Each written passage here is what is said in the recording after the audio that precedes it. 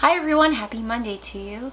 Hope all is well. This week, let's focus on how our focus is often on the past. Your past is an extension of who you are. Your past should not dictate everything that you do in this present day. Sometimes we're so caught up with what we've been through and we're so blinded by what we've experienced previously that we don't see what's in front of us. And sometimes there are gifts that are literally in front of us that we can take and use and build a future for ourselves.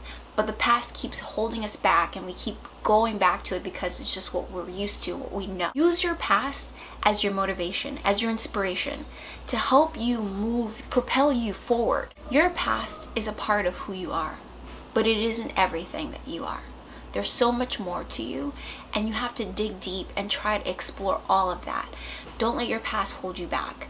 And I really hope that throughout all your endeavors that you allow yourself to be free, be in the moment, allow yourself to see what's going on in the moment, the opportunities that are presenting themselves, and don't focus on the mistakes that happened in the past, the hurts that happened in the past, the people who did you wrong in the past, because now you're going to see everything else in the present as they were in the past. And that's not fair to you, and it's not fair to the people around you. So allow yourself to be free from the past and grow.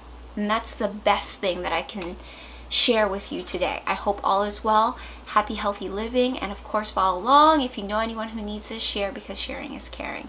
Happy, healthy living, guys. Bye. Namaste.